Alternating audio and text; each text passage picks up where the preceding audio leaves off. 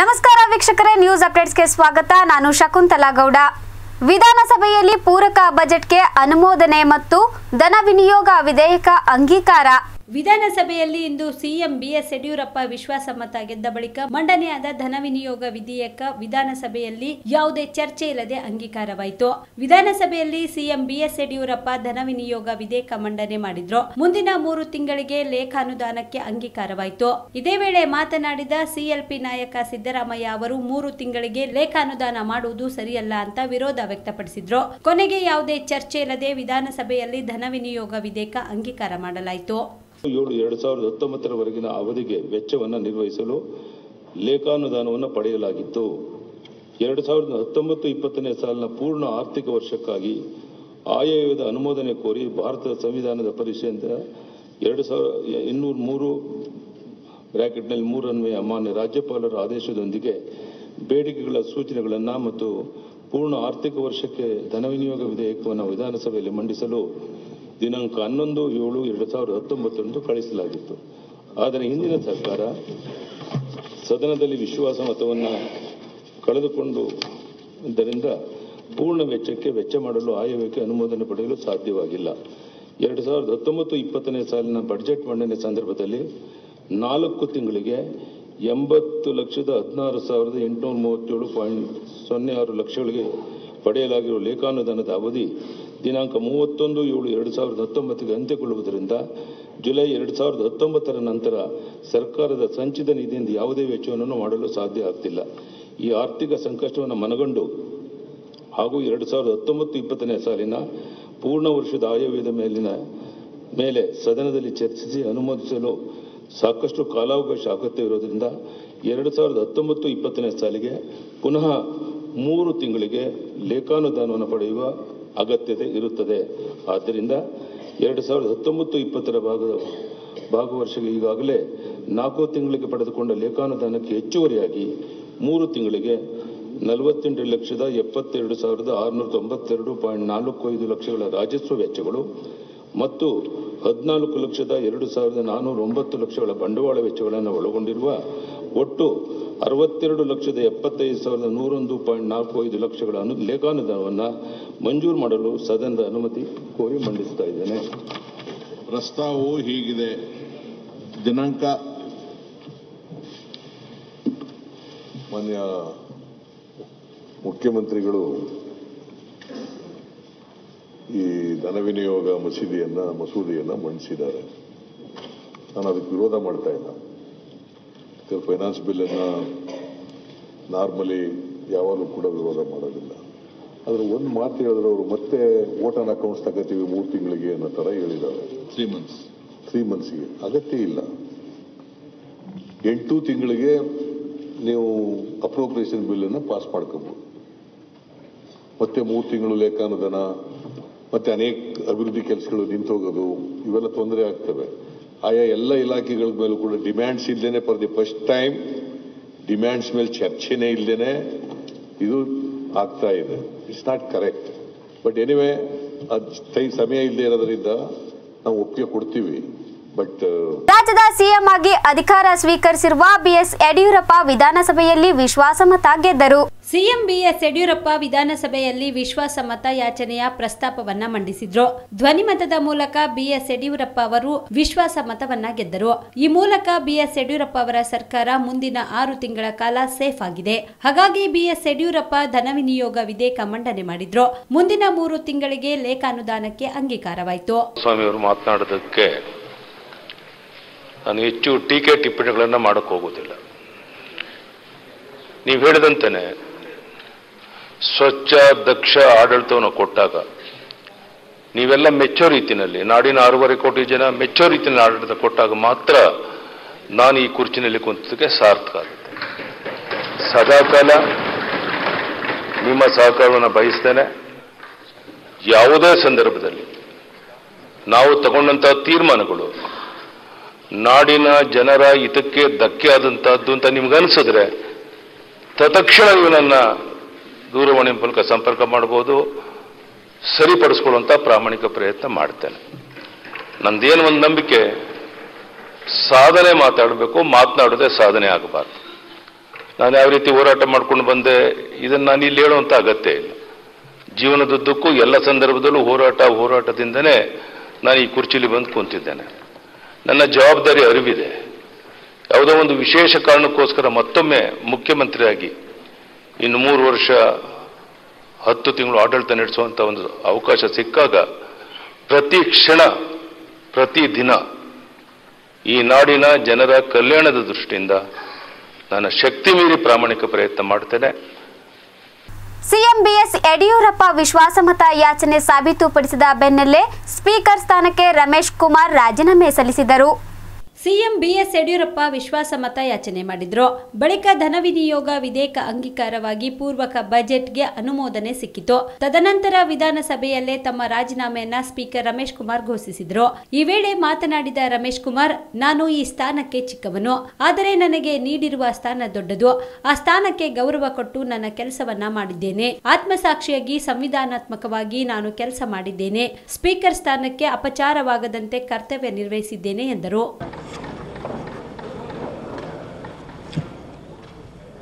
ನಿಮಗೆ ಕೊಡಬೇಕು. This is my letter of resignation. So thank you very much. Wish you all the best.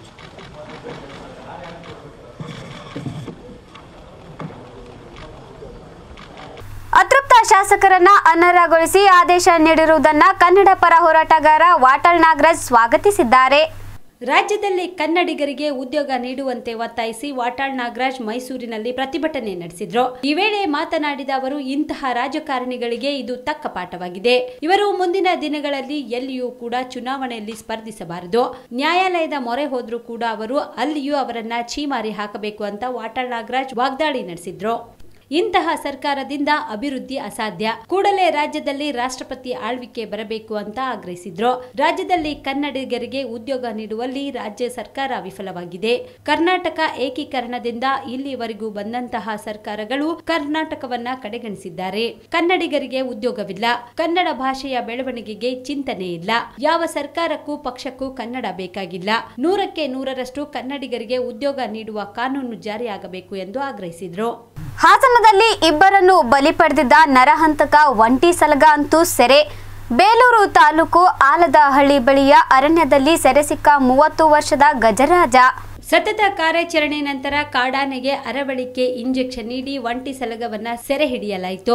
ಕಾರ್ಯಾಚರಣೆ ವೇಳೆ ಅಭಿಮನ್ಯು ಆನೆ ಜೊತೆ ಕಾಡಾನೆ ಕಾಳಗಕ್ಕೆ ಬಿದ್ದ ಪ್ರಸಂಗವು ನಡೆಯಿತು. ತಕ್ಷಣವೇ ಕಾಡಾನೆಗೆ ವನ್ಯಜೀವಿ ವೈದ್ಯರು ಅರವಳಿಕೆ ಚುಚ್ಚುಮದ್ದನ್ನ ನೀಡಿದ್ರು. ಬಳಿಕ ಸ್ವಲ್ಪ ದೂರ ಓಡಿ ಹೋಗಿ ಒಂಟಿ ಸಲಗ ಕುಸಿದು ಬಿತ್ತು. ಕಾಡಾನೆ ಸೆರೆಯಿಂದ ಗ್ರಾಮಸ್ಥರು ಇದೀಗ ನಿಟ್ಟುಸಿರು ಬಿಟ್ಟಿದ್ದಾರೆ. ಜೂನ್ 19 ಮತ್ತು ಜುಲೈ 23ರಂದು ಇಬ್ಬರನ್ನ ಸೆರೆಯಾದ ಒಂಟಿ ಸಲಗ ಬಲಿ ಪಡೆದಿತ್ತು.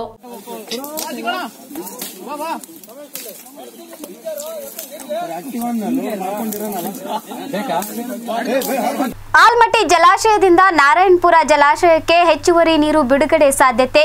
ಜಲಾಶಯ ಪಾತ್ರದ ಗ್ರಾಮಗಳಲ್ಲಿ ಹೈ ಅಲರ್ಟ್ ಘೋಷಣೆ. ಆಲಮಟ್ಟಿ ಜಲಾಶಯದಿಂದ ನಾರಾಯಣಪುರ ಜಲಾಶಯಕ್ಕೆ ಹೆಚ್ಚುವರಿ ನೀರು ಬಿಡುಗಡೆ ಮಾಡಲಾಗಿದೆ. ಒಟ್ಟು 50,000 ಕ್ಯೂಸೆಕ್ನಿಂದ 1,00,000 ಕ್ಯೂಸೆಕ್ ನೀರು ಬಿಡುಗಡೆ ಸಾಧ್ಯತೆ ಇದ್ದು, ಯಾದಗಿರಿಯ ನಾರಾಯಣಪುರ ಜಲಾಶಯ ಪಾತ್ರದ ಗ್ರಾಮಗಳಿಗೆ ಹೈ ಅಲರ್ಟ್ ಘೋಷಿಸಲಾಗಿದೆ. ಆಲಮಟ್ಟಿ ಜಲಾಶಯದಿಂದ ಬಸವಸಾಗರ ಡ್ಯಾಂಗೆ 70,000 ಕ್ಯೂಸೆಕ್ ನೀರು ಬಿಡುಗಡೆ ಸಾಧ್ಯತೆ ಹೆಚ್ಚಾಗಿದೆ.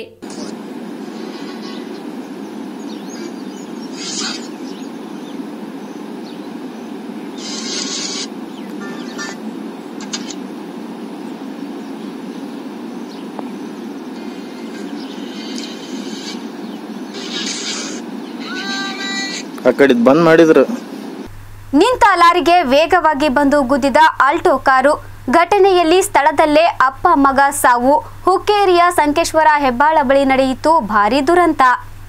ಬೆಳಗಾವಿಯಿಂದ ತನ್ನ ಸ್ವಗ್ರಾಮ ಚಿಕ್ಕೋಡಿ ತಾಲೂಕಿನ ಕೆರೂರ್ ಗ್ರಾಮಕ್ಕೆ ಕಾರಿನಲ್ಲಿ ತೆರಳುವಾಗ ನಿಂತ ಲಾರಿಗೆ ಡಿಕ್ಕಿ ಹೊಡೆದ ಪರಿಣಾಮ ಸ್ಥಳದಲ್ಲೇ ಅಪ್ಪ ಮಗ ಮೃತಪಟ್ಟಿದ್ದಾರೆ. ಮೃತನು ರಕ್ಷಿತ್ ಪಂಚಾಕ್ಷರಿ ಕುಡಚಿಮಠ ಹಾಗೂ ಪಂಚಾಕ್ಷರಿ ಷಣ್ಮುಖ ಕುಡಚಿಮಠ ಗುರುತಿಸಲಾಗಿದೆ. ಶಂಕೇಶ್ವರ ಪೊಲೀಸ್ ಠಾಣೆಯಲ್ಲಿ ಪ್ರಕರಣ ದಾಖಲಾಗಿದೆ. ರಾಯಭಾಗದಲ್ಲಿ ಮಹಾಲಕ್ಷ್ಮೀ ದೇವಿ ಜಾತ್ರೆಯಲ್ಲಿ ವಿವಿಧ ದೇಸಿ ಕ್ರೀಡೆ, ಅದರಲ್ಲಿ ಕುಸ್ತಿ, ಕಬಡ್ಡಿ ಪಂದ್ಯಾವಳಿಗಳನ್ನು ಏರ್ಪಡಿಸಲಾಗಿತ್ತು. ರಾಯಭಾಗ ತಾಲೂಕಿನ ಪರಮಾನಂದವಾಡಿಯ ಶ್ರೀ ಮಹಾಲಕ್ಷ್ಮೀ ದೇವಿ ಜಾತ್ರೆಯ ನಿಮಿತ್ತ ಶ್ರೀ ಸಿದ್ದೇಶ್ವರ ಯುವಕ ಸಂಘದವರು ಹಮ್ಮಿಕೊಂಡಿದ್ದ ಪುರುಷರು ಹಾಗೂ ಮಹಿಳೆಯರ ಅಂತಾರಾಜ್ಯ ಮಟ್ಟದ ಕಬಡ್ಡಿ ಏರ್ಪಡಿಸಲಾಗಿತ್ತು. ದಸ್ತಗೀರ್ ಕಾಗ್ವಾಡೆ, ಸದಾಶಿವ ದಳವಾಯಿ ಮತ್ತು ಅಶೋಕ್ ಅತ್ತಾಲಟ್ಟಿ, ಕುಡಚಿ ಪೊಲೀಸ್ ಠಾಣೆಯ ಪಿಎಸ್ಐ ಗಿರ್ಮಲ್ಲಪ್ಪ ಉಪ್ಪಾರ್ ಮತ್ತು ರಾಜು ಕೊಟಕ್ನೂರ್, ಸುನಿಲ್ ಮಹಾಜನ್ ಶೆಟ್ಟಿ, ಬಸವರಾಜ್ ಸನದಿ ಹಾಗೂ ರಾವ್ ಸಾಬ್ ಗಂಡೋಸಿ, ರಾಜು ಮಿಠಾರೆ, ಲಿಂಗಪ್ಪ ದಳವಾಯಿ, ನಾಣ್ಯ ಚಿಮ್ಮು ಅಂತಿಮ ಪುರುಷರ ಹಾಗೂ ಮಹಿಳೆಯರ ಕಬಡ್ಡಿ ಪಂದ್ಯಕ್ಕೆ ಚಾಲನೆ ನೀಡಿದರು.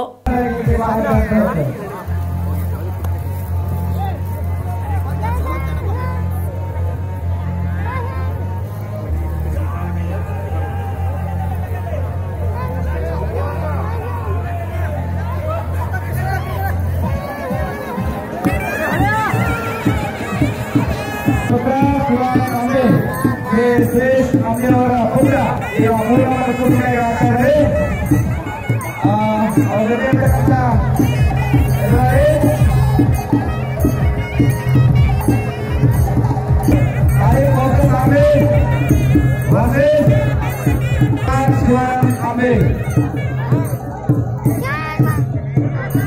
ಸತತ 3 ದಿನಗಳಿಂದ ನಮ್ಮ ದೇಶೀಯ ಕ್ರೀಡೆಗಳನ್ನ ಹಿರಿಯರ ಆಶೀರ್ವಾದದೊಂದಿಗೆ ಮತ್ತು ಯುವಕರ ಪ್ರೋತ್ಸಾಹದೊಂದಿಗೆ ಈ ಒಂದು ಪಂದ್ಯಾಟಗಳು ಸತತ 3 ದಿನದಿಂದ ನಡೀತಾ ಇದೆ. ಈ ದೇಶೀಯ ಕ್ರೀಡೆಗಳು ಹಳ್ಳಿ ಜೀವನವನ್ನ ಸುಗಮಗೊಳಿಸುವಲ್ಲಿ, ಆ ಒಂದು ಮಕ್ಕಳನ್ನ ಉನ್ನತ ಮಟ್ಟಕ್ಕೆ ಹೋಗುವಲ್ಲಿ ಬಹಳಷ್ಟು ಸಹಕಾರಿಯಾಗಿವೆ. ಎಲ್ಲರೂ ಕೂಡ ತಮ್ಮ ಮಕ್ಕಳನ್ನ ಈ ಕ್ರೀಡೆಗಳಲ್ಲಿ ಭಾಗವಹಿಸಿ ಅವರ ಭವಿಷ್ಯವನ್ನ ಉಜ್ವಲ ಮಾಡಬೇಕು. ಮಕ್ಕಳಿಗಾಗಿ ಆಸ್ತಿ ಮಾಡದೆ ಮಕ್ಕಳನ್ನೇ ಆಸ್ತಿಯನ್ನಾಗಿ ಮಾಡಬೇಕು ತಮ್ಮಲ್ಲಿ ಕಳಕಳಿ ವಿನಂತಿ. ಸೊ ತಾವೆಲ್ಲರೂ ಕೂಡ ಆರ್ಥಿಕ ಸಂಕಷ್ಟಗಳಿರ್ತಕ್ಕಂಥ ಬಹಳಷ್ಟು ಕ್ರೀಡಾಪಟುಗಳಿದ್ದಾರೆ. ಸೊ ಅವರಿಗೆಲ್ಲ ನಾವು ಸಹಾಯಧನ ಮಾಡಬೇಕು. ಅವರು ಕೂಡ ನಮ್ಮ ದೇಶಕ್ಕಾಗಿ ಆಡಿ ನಮ್ಮ ಗ್ರಾಮದ ಹೆಸರನ್ನು ತರಬೇಕು. ಇದಕ್ಕೆಲ್ಲ ತಾವೆಲ್ಲ ಪ್ರೋತ್ಸಾಹ ನೀಡಬೇಕು ಅಂತ ಹೇಳ್ತಾ, ಅದೇ ರೀತಿಯಾಗಿ ಮಹಿಳಾ ಕುಸ್ತಿ ಪಂದ್ಯವು ಕೂಡ ಮುಂದಿನ ವರ್ಷದಿಂದ ಪ್ರಾರಂಭಿಸಬೇಕಾಗಿ ನಾವು ಈ ಮೂಲಕ ಎಲ್ಲರನ್ನು ರಿಕ್ವೆಸ್ಟ್ ಮಾಡ್ಕೊತಾ ಇದ್ದೀವಿ. ಯಾವ ಉದ್ದೇಶಕ್ಕಾಗಿ ಅಂದ್ರೆ ಮಕ್ಕಳು ಈ ಸಂದರ್ಭದಲ್ಲಿ ಬಹಳಷ್ಟು ದುಶ್ಚಟಗಳಿಗೆ ಬಲಿ ಆಗ್ತಿರ್ತಾರೆ. ಈ ಒಂದು ಕ್ರೀಡೆಯಲ್ಲಿ ಭಾಗವಹಿಸುವುದರಿಂದ ಅವರು ದುಶ್ಚಟಗಳಿಂದ ಮುಕ್ತರಾಗುತ್ತಾರೆ. ಹಾಗೆ ಅವರು ಮುಂದಿನ ಜೀವನದಲ್ಲಿ ಅವರ ನೌಕರಿ ಇರ್ಬೋದು ಅಥವಾ ರಾಷ್ಟ್ರ ಮಟ್ಟಕ್ಕೆ ಸೆಲೆಕ್ಟ್ ಆಗಬಹುದು. ಅಫ್ಜಲ್ಪುರದ ಶ್ರೀ ವಿಶ್ವಾರಾಧ್ಯ ಮಳೇಂದ್ರ ಶಿವಾಚಾರ್ಯರ 39ನೇ ಹುಟ್ಟುಹಬ್ಬ ಆಚರಿಸಲಾಯಿತು. ಕಲಬುರಗಿ ಜಿಲ್ಲೆಯ ಅಫ್ಜಲ್ಪುರ್ ಪಟ್ಟಣದ ಇತಿಹಾಸ ಪ್ರಸಿದ್ಧ ಶ್ರೀ ಮಳೇಂದ್ರ ಮಠದ ಪೀಠಾಧೀಶ್ವರರಾದ ವಿಶ್ವಾರಾಧ್ಯ ಮಳೇಂದ್ರ ಶಿವಾಚಾರ್ಯರ 39ನೇ ಜನ್ಮದಿನವನ್ನ ಗುರುಮಳೇಂದ್ರ ವಿದ್ಯಾ ವಿಕಾಸ ಸಂಸ್ಥೆಯ ವತಿಯಿಂದ ಮಠದಲ್ಲಿ ಆಚರಿಸಲಾಯಿತು. ಹುಟ್ಟುಹಬ್ಬದ ಅಂಗವಾಗಿ ಸಸಿ ನೆಡುವ ಹಾಗೂ ಮಕ್ಕಳಿಗೆ ಸಿಹಿ ತಿನ್ನಿಸುವ ಮೂಲಕ ಸರಳತೆಯೊಂದಿಗೆ ಆಚರಣೆ ಮಾಡಿದ್ರು. ನಂತರ ಮಾತನಾಡಿದ ಮಳೇಂದ್ರ ಸಂಸ್ಥಾನ ಹಿರೇಮಠದ ವಿಶ್ವಾರಾಧ್ಯ ಮಳೇಂದ್ರ ಶಿವಾಚಾರ್ಯರು, ಇಂದಿನ ದಿನಗಳಲ್ಲಿ ಗಿಡಮರಗಳು ಮರೆಯಾಗುತ್ತಿವೆ ಎಂದರು.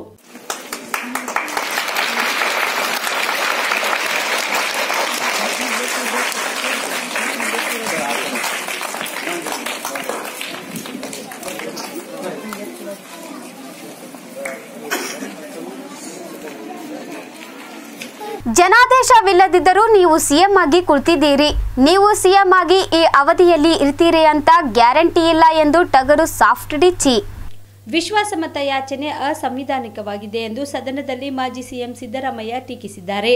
ಸಿಂಪಲ್ ಮೆಜಾರಿಟಿ ಇಲ್ಲದಿದ್ದರೂ ನೀವು ಸರ್ಕಾರ ರಚನೆ ಮಾಡಿದ್ದೀರಿ. ಜನಾದೇಶವಿಲ್ಲದಿದ್ದರೂ ನೀವು ಸಿಎಂ ಆಗಿ ಕುಳಿತಿದ್ದೀರಿ. ಸಿಎಂ ಆಗಿ ಉಳಿದ ಅವಧಿಗೆ ಮುಂದುವರೆವೀರಿ ಅಂತ ಅನ್ಸಲ್ಲ. ಯಾಕೆ ಅಂದ್ರೆ ನೀವು ಅತೃಪ್ತರನ್ನ ಕಟ್ಟಿಕೊಂಡು ಸರ್ಕಾರ ರಚನೆಗೆ ಮುಂದಾಗಿದ್ದೀರಿ. ಅವರನ್ನು ಕಟ್ಟಿಕೊಂಡು ಸ್ಥಿರ ಸರ್ಕಾರ ನೀಡಲು ಸಾಧ್ಯವಿಲ್ಲ ಎಂದು ಮಾಜಿ ಸಿಎಂ ಸಿದ್ದರಾಮಯ್ಯ ಹೇಳಿದ್ದಾರೆ. ಈಗ ನೀವು ಮುಖ್ಯಮಂತ್ರಿ ಆಗುವಾಗ 3 ಜನ ಡಿಸ್ಕ್ವಾಲಿಫೈ ಆಗಿದ್ರು, 221 ಜನ ಇದ್ರು. 220 ಜನದಲ್ಲಿ 12 ಜನ ಇರಬೇಕಾಗಿತ್ತು ಇವ್ರಿಗೆ, 112 ಇರಬೇಕಾಗಿತ್ತು ಇವ್ರಿಗೆ. ಇಷ್ಟಂತೂ 104 ಇಟ್ಕೊಂಡೆ ಮುಖ್ಯಮಂತ್ರಿ ಆಗ್ಬಿಟ್ರು. 105 ಇಟ್ಕೊಂಡೆ ಮುಖ್ಯಮಂತ್ರಿ ಆಗ್ಬಿಟ್ರು. ಎಲ್ಲಿತ್ತು ಇವ್ರಿಗೆ? 111, 112 ಇರಬೇಕಾಗಿತ್ತು, ಇರಲೇ ಇಲ್ಲ. ಅದು ಸಂವಿಧಾನಾತ್ಮಕವಾದದ್ದು ಅಂತ ಹೇಳಕ್ಕಾಗತ್ತಾ? ಪ್ರಜಾಪ್ರಭುತ್ವದ ರೀತಿ ಆದದ್ದು ಅಂತ ಹೇಳಕ್ಕಾಗತ್ತಾ? ಜನರ ಆದೇಶ ಇತ್ತು ಅಂತ ಹೇಳಕ್ಕಾಗತ್ತಾ? ಯಾವುದೂ ಇರಲಿಲ್ಲ. ಆದ್ರೂ ನೀವು ಮುಖ್ಯಮಂತ್ರಿಯಾಗಿ ಕೂತಿದ್ದೀರಿ. ನೋಡೋಣ ಎಲ್ಲಿವರೆಗೂ ನೀವು ಮುಖ್ಯಮಂತ್ರಿಯಾಗಿ ಇರಬೇಕು ಅಂತ ನಮ್ಮ ಆಸೆ. ಪಾಪ ಯಾವುದೇ ಎಲ್ಲ ಇರಬೇಕು ಅಂತ ನಮ್ಗೆ ಆಸೆ. ಬಟ್ ಇರ್ತೀರಿ ಅಂತ ನಂಗೆ ಗ್ಯಾರಂಟಿ ಇಲ್ಲ. ಮುಖ್ಯಮಂತ್ರಿ ಆಗಿರ್ಬೇಕು ಅಂತ, ಆದ್ರೆ ಇರ್ತಾರೆ ಅಂತ ಗ್ಯಾರಂಟಿ ಇಲ್ಲ. ಯಾಕಂತಂದ್ರೆ ಇವರು ತೃಪ್ತರೋ ಅತೃಪ್ತರೋ ಅವ್ರು ಕಟ್ಕೊಂಡು ಸರ್ಕಾರ ಮಾಡೋದು ಇವರು. ಆಗಕ್ಕಾಗತ್ತೆ ನಿಮ್ಗೆ ಸ್ಟೇಬಲ್ ಗೌರ್ಮೆಂಟ್ ಕೊಡಕ್ಕಾಗತ್ತ? ಸ್ಥಿರ ಸರ್ಕಾರ ಕೊಡಕ್ಕಾಗತ್ತಾ? ಪ್ರಜಾಪ್ರಭುತ್ವದ ಸ್ಥಿರ ಸರ್ಕಾರ ಕೊಡ್ಲಿಕ್ಕೆ ಸಾಧ್ಯನೇ ಇಲ್ಲ. ಜನರು ಕೂಡ ಅದನ್ನು ಒಪ್ಕೊಳ್ಳಿಕ್ಕೆ ತಯಾರಾಗಿಲ್ಲ. ಕಾಂಗ್ರೆಸ್ ಋಣ ತೀರಿಸುವುದಕ್ಕಾಗಿ ಸ್ಪೀಕರ್ ಶಾಸಕರನ್ನ ಅನರ್ಹಗೊಳಿಸಿದ್ದಾರೆ ಎಂದು ಎಸ್ಟಿ ಸೋಮಶೇಖರ್ ಹೇಳಿದ್ದಾರೆ. ಕಾಂಗ್ರೆಸ್ ಪಕ್ಷದ ಋಣ ತೀರಿಸುವ ಸಲುವಾಗಿ ಸ್ಪೀಕರ್ ರಮೇಶ್ ಕುಮಾರ್ ಅನ್ನು ಅನರ್ಹಗೊಳಿಸಿದ್ದಾರೆ. ಇದನ್ನ ನಾವು ಮೊದಲೇ ಊಹೆ ಮಾಡಿದ್ದೆವು. ಹೀಗಾಗಿ ಸುಪ್ರೀಂ ಕೋರ್ಟ್ ಮೊರೆ ಹೋಗಿದ್ದೆವು ಎಂದು ಅನರ್ಹ ಶಾಸಕ ಎಸ್ಟಿ ಸೋಮಶೇಖರ್ ಹೇಳಿದ್ದಾರೆ. ಬೆಂಗಳೂರಿನಲ್ಲಿ ಮಾತನಾಡಿದ ಅವರು, ಇದೀಗ ನಾವು ಮತ್ತೆ ಕಾನೂನು ಹೋರಾಟ ಮಾಡುತ್ತೇವೆ. ನಂಬಿಕೆ ದ್ರೋಹಕ್ಕೆ ಮತ್ತೊಂದು ಹೆಸರು ಕೃಷ್ಣ ಬೈರೇಗೌಡ. ಅವರು ಸದನದಲ್ಲಿ ನಮ್ಮ ಬಗ್ಗೆ ಮಾತನಾಡಿರುವುದನ್ನ ಗಮನಿಸಿದ್ದೇವೆ. ಕೃಷ್ಣ ಬೈರೇಗೌಡ ಸಾಚ ಅಲ್ಲ. ಜೆಡಿಎಸ್ ಬೆನ್ನಿಗೆ ಚೂರಿ ಹಾಕಿ ಕಾಂಗ್ರೆಸ್ಗೆ ಬಂದಿದ್ದಾನೆ. ದೇವೇಗೌಡರ ಮಾತಿನಂತೆ ಬೆಂಗಳೂರು ಉತ್ತರ ಕ್ಷೇತ್ರದಲ್ಲಿ ಸ್ಪರ್ಧಿಸಿ ಸೋತಿದ್ದಾನೆ ಹೊರತು ಅವನ ಸೋಲಿಗೆ ನಾವು ಕಾರಣ ಅಲ್ಲ ಎಂದು ಕೃಷ್ಣ ಬೈರೇಗೌಡರ ವಿರುದ್ಧ ಸೋಮಶೇಖರ್ ಏಕವಚನದಲ್ಲೇ ವಾಗ್ದಾಳಿ ನಡೆಸಿದ್ದಾರೆ. ಬಹು ನಿರೀಕ್ಷೆ ಮೂಡಿಸಿರುವ ಕನ್ನಡದ ಅಪ್ಕಮಿಂಗ್ ಸಿನಿಮಾ ಕಾಲಜ್ಞಾನ ಚಿತ್ರದ ಶೂಟಿಂಗ್ ಎಲ್ಲಿಗೆ ಬಂತು? ಚಿತ್ರದ ಇಂಟ್ರೆಸ್ಟಿಂಗ್ ಸ್ಲೈಡ್ಸ್ ಏನು? ಟೀಮ್ ವರ್ಕ್ ಹೇಗಿದೆ? ಮತ್ತು ಸಿನಿಮಾ ಯಾವಾಗ ರಿಲೀಸ್ ಆಗುತ್ತೆ? ಹೀಗೆ ಹಲವು ಪ್ರಶ್ನೆಗಳಿಗೆ ಉತ್ತರಗಳು ಇದೀಗ ಲಭ್ಯವಾಗಿವೆ. Take A look. ಪ್ರಸ್ತುತ ದಿನಮಾನಗಳಲ್ಲಿ ತಂತ್ರಜ್ಞಾನ ಬೆಳೆದಂತೆ ಸಾಮಾಜಿಕ ಜಾಲತಾಣಗಳ ದುರ್ಬಳಕೆಯು ಶರವೇಗದಲ್ಲಿ ಸಾಗುತ್ತಿದೆ. ಈ ನಿಟ್ಟಿನಲ್ಲಿ ಸಾಮಾಜಿಕ ಕಳಕಳೆಯ ಕಥಾಹಂದರ ಇಟ್ಟುಕೊಂಡು ಕನ್ನಡದಲ್ಲಿ ಮೂಡಿ ಬರುತ್ತಿರುವ ಕಾಲಜ್ಞಾನ ಸಿನಿಮಾವು ಸೋಷಿಯಲ್ ಮೀಡಿಯಾಗಳ ದುರ್ಬಳಕೆ ಬಗ್ಗೆ ಅರಿವು ಮೂಡಿಸುವ ಪ್ರಯತ್ನದ ಜವಾಬ್ದಾರಿಯನ್ನ ತನ್ನ ಹೆಗಲಿಗೆ ಹೊತ್ತುಕೊಂಡಿದೆ. ಈಗಾಗಲೇ ಸಿನಿಮಾ ಸಂಪೂರ್ಣವಾಗಿ ಚಿತ್ರೀಕರಣ ಪೂರ್ಣಗೊಳಿಸಿದ್ದು ಬಿಡುಗಡೆಗೆ ಬೇಕಾದ ಎಲ್ಲ ಸಿದ್ಧತೆಗಳನ್ನ ಮಾಡಿಕೊಳ್ಳುತ್ತಿದೆ. ಹಾಗಾದ್ರೆ ಸಿನಿಮಾ ಬಗ್ಗೆ ಕೆಲ ಇಂಟ್ರೆಸ್ಟಿಂಗ್ ವಿಚಾರ ಇಲ್ಲಿ ಪ್ರಸ್ತಾಪಿಸಲೇಬೇಕು.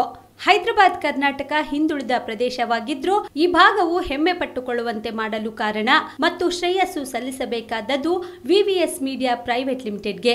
ಯಾಕೆ ಅಂದ್ರೆ ಹೈದರಾಬಾದ್ ಕರ್ನಾಟಕದ ಬಿಸಿಲು ನಗರಿ ಕಲಬುರಗಿಯ ವಿವಿಎಸ್ ಮೀಡಿಯಾದ ಎಂಡಿ ಹಾಗೂ ಕಾಲಜ್ಞಾನ ಸಿನಿಮಾದ ನಿರ್ಮಾಪಕರು ಆಗಿರುವ ವಿನಾಯಕ್ ಶಂಕರ್ ಕೋಡ್ಲಾ ದೊಡ್ಡ ಜವಾಬ್ದಾರಿಯನ್ನ ಹೊತ್ತು ಸಾಮಾಜಿಕ ಕಳಕಳಿಯ ಪರ ಸಿನಿಮಾದ ಕತೆ, ಸಂಭಾಷಣೆ, ನಿರ್ಮಾಣದ ಒಲವನ್ನು ತೋರಿದ್ದಾರೆ. ಸ್ಥಳೀಯವರೇ ಆದ ನಿರ್ಮಾಪಕ ವಿನಾಯಕ್ ಕೋಡ್ಲಾ ಮಹತ್ತರ ಜವಾಬ್ದಾರಿಯನ್ನ ಹೊತ್ತುಕೊಂಡಿದ್ದಾರೆ. ಬೆಂಗಳೂರಿನ ನಟ ರೂಪೇಶ್ ಜಿರಾಜ್ ಚಿತ್ರಕಥೆ, ನಿರ್ದೇಶನ ಹಾಗೂ ನಾಯಕನ ಮುಖ್ಯ ಪಾತ್ರದಲ್ಲಿ ಅಭಿನಯಿಸಿದ್ದಾರೆ. ನಟರಾದ ಮೈಸೂರು ರಮಾನಂದ್, ಕಿಲ್ಲರ್ ವೆಂಕಟೇಶ್, ಕುರಿಬಾಂಡ್ ರಂಗ, ನಟಿಯರಾದ ದ್ರವ್ಯ ಶೆಟ್ಟಿ, ಅಮೃತ, ಅರ್ಚನಾ, ಹಿರಿಯ ಕಲಾವಿದರಾದ ಶಿವಕುಮಾರ್ ಆರಾಧ್ಯ, ಗುರುರಾಜ್ ಹೊಸಕೋಟೆಯಂತವರ ತಾರಾಬಲವಿದೆ. ಸಿನಿಮಾದಲ್ಲಿ ಉಳಿದ ಕಲಾವಿದರೆಲ್ಲ ಸ್ಥಳೀಯವರೇ. ರಂಗಭೂಮಿ ಕಲಾವಿದ ಹಾಗೂ ಪತ್ರಕರ್ತರಾದ ಪ್ರಭಾಕರ್ ಜೋಶಿ, ಮೈಪಲ್ ರೆಡ್ಡಿ, ಗುರುರಾಜ್ ಕುಲಕರ್ಣಿ, ಡಾಕ್ಟರ್ ವಿಜಯ್ ಕುಮಾರ್ ಗೋಟಿ, ಶರಣ್ ಶೆಟ್ಟಿ, ದಿವ್ಯಾ ಹಾಗರ್ಗಿ ಬಹುತೇಕ ಪಾತ್ರಧಾರಿಗಳು ಕಲಬುರಗಿ ಜಿಲ್ಲೆಯವರು. ಇನ್ನು ಸಿನಿಮಾದ ಟೆಕ್ನಿಕಲ್ ಟೀಮ್ ಅಂತೂ ಜಬರ್ದಸ್ತ್ ಆಗಿದೆ. ಸಿನಿಮಾದ ಚಿತ್ರೀಕರಣವನ್ನ ಸತತವಾಗಿ ಬಿಡುವಿಲ್ಲದೆ 23 ದಿನಗಳ ಕಾಲ ಚಿತ್ರೀಕರಣ ಮಾಡಲಾಗಿದೆ. ಯಾವುದೇ ಬ್ರೇಕ್ ಇಲ್ಲದೆ ಜಸ್ಟ್ ಒಂದೇ ಒಂದು ಶೆಡ್ಯೂಲ್ ನಲ್ಲಿ ಶೂಟಿಂಗ್ ಕಂಪ್ಲೀಟ್ ಮಾಡಲಾಗಿದೆ. ಚಿತ್ರದ ಬ್ಯಾಕ್ ಬೋನ್ ಅಂದ್ರೆ ಅದು ಟೆಕ್ನಿಕಲ್ ಟೀಮ್. 40ಕ್ಕೂ ಹೆಚ್ಚು ಹೆಸರಾಂತ ಕನ್ನಡ ಸಿನಿಮಾಗಳಲ್ಲಿ ಡಿಒಪಿ ಆಗಿ ಕಾರ್ಯನಿರ್ವಹಿಸುತ್ತಿದ್ದ ರೇಣುಕುಮಾರ್ ಜಿ ಕಾಲಜ್ಞಾನದಲ್ಲಿಯೂ ಶ್ರಮಿಸಿದ್ದಾರೆ. ಕಲಾವಿದರಿಗೆ ಮೇಕಪ್ ಮಾಡುವ ಜವಾಬ್ದಾರಿ ಫನೀಶ್ ಹಾಗೂ ಮಧು ಹೊತ್ತುಕೊಂಡಿದ್ರು. ಚಿತ್ರಕ್ಕೆ ಅತಿಶಯ್ ಜೈನ್ ವೇದಾಂತ ಸಂಗೀತ ನೀಡಿದ್ದು ಸಾಹಿತ್ಯವನ್ನ ಬಿ ನಾಗರಾಜ್ ಮತ್ತು ಚೇತನ್ ರಚಿಸಿದ್ದಾರೆ. ಇನ್ನು ಚಿತ್ರಕ್ಕೆ ಕಲಬುರಗಿಯ ಶ್ರೀನಿವಾಸ್ ಗಂಗೋತ್ರಿ ಅಸೋಸಿಯೇಟ್ಸ್ ಡೈರೆಕ್ಟರ್ ಆಗಿ ಕ್ಯಾಮರಾಮನ್ ವೀರೇಶ್ ಜಿ, ಸಹಾಯಕರಾದ ಶ್ರೀಧರ್ ಮತ್ತು ನಾಗರಾಜ್ ಕ್ಯಾಮರಾ ಹಿಡಿದಿದ್ದಾರೆ. ಕನ್ನಡದಲ್ಲಿ ಹಿಟ್ ಸಿನಿಮಾಗಳಾದ ರಥಾವರ, ದುನಿಯಾ ವಿಜಯ್ ನಟನೆಯ ದಕ್ಷ ಸೇರಿದಂತೆ ಕನ್ನಡದಲ್ಲಿ ಸುಮಾರು 20ಕ್ಕೂ ಹೆಚ್ಚು ಚಿತ್ರಗಳಲ್ಲಿ ಸಹಾಯಕ ಸಂಕಲನಕಾರರಾಗಿ ಗುರುತಿಸಿಕೊಂಡಿರುವ ಕಲಬುರಗಿಯ ನಾಗರಾಜ್ ಹಳ್ಳ ಹರ್ಸೂರ್ ಕೂಡ ಕಾಲಜ್ಞಾನ ಚಿತ್ರಕ್ಕೆ ಸಂಕಲನಕಾರರಾಗಿದ್ದಾರೆ. ಈ ಮೂಲಕ ಹೈದರಾಬಾದ್ ಭಾಗಕ್ಕೆ ಹೆಮ್ಮೆ ತಂದುಕೊಡುವಲ್ಲಿ ಯಶಸ್ಸಿನತ್ತ ಹೆಜ್ಜೆ ಇಡುತ್ತಿರುವ ಕಾಲಜ್ಞಾನ ಚಿತ್ರತಂಡ ಚಿತ್ರೀಕರಣ ಸಂದರ್ಭದಲ್ಲಿ ಬೆಂಬಲಿಸಿದ ಇಲಿಯಾಸ್ ಶೇಟ್ ಭಾಗ್ವಾನ್, ದಿವ್ಯಾ ಹಾಗರ್ಗಿ, ಶರಣ್ ಮೋದಿ, ವಿಶ್ವೇಶ್ವರಯ್ಯ ಭವನ್ ಆಡಳಿತ ಮಂಡಳಿ ಹಾಗೂ HKE ಸೊಸೈಟಿಯ ಆಡಳಿತ ವೃಂದದವರನ್ನ ಹಾಗೂ ಅಧ್ಯಕ್ಷರನ್ನು ಕರ್ನಾಟಕ ವಿಶ್ವವಿದ್ಯಾಲಯ ನಿವೃತ್ತ ರಿಜಿಸ್ಟರ್ ಸತ್ಯನಾರಾಯಣ್ ಸೇರಿದಂತೆ ಪ್ರತಿಯೊಬ್ಬರಿಗೂ ಚಿತ್ರತಂಡ ಕೃತಜ್ಞತೆ ತೋರಿದೆ. ಒಟ್ಟಾರೆಯಾಗಿ ಬಹು ನಿರೀಕ್ಷೆಗಳನ್ನ ಹುಟ್ಟಿಸಿರುವ ಕಾಲಜ್ಞಾನ ಸಿನಿಮಾ ಇದೇ ವರ್ಷ ನವೆಂಬರ್ ಅಥವಾ ಡಿಸೆಂಬರ್ ತಿಂಗಳಲ್ಲಿ ರಿಲೀಸ್ ಆಗುವ ಸಾಧ್ಯತೆ ಇದೆ.